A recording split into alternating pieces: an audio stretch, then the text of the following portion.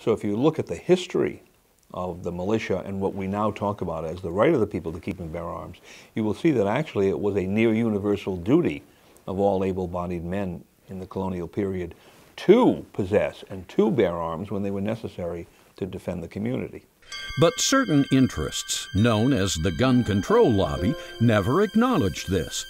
Instead, gun controllers infringe the Second Amendment with all manner of schemes and bogus legal theories. Yeah, I know why sales of these weapons have been soaring in the last few days. It's down to idiots like you. Mr. Pratt, thank you for joining me.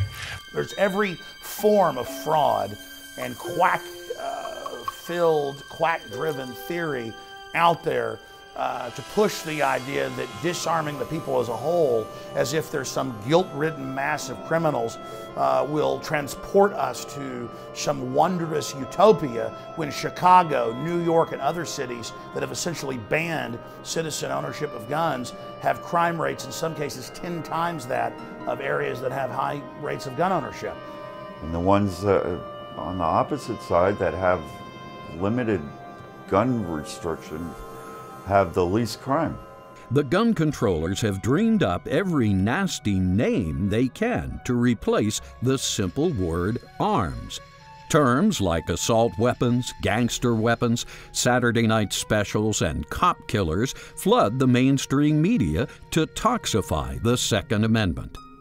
Well, there's an old saying, to kill a dog, you must first call it mad.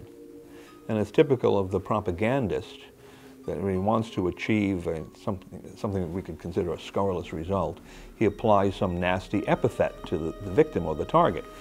So if you look at the term assault rifle, it's that word assault. Or if you look at the term Saturday night special, that's directed to the accessibility of types of firearms.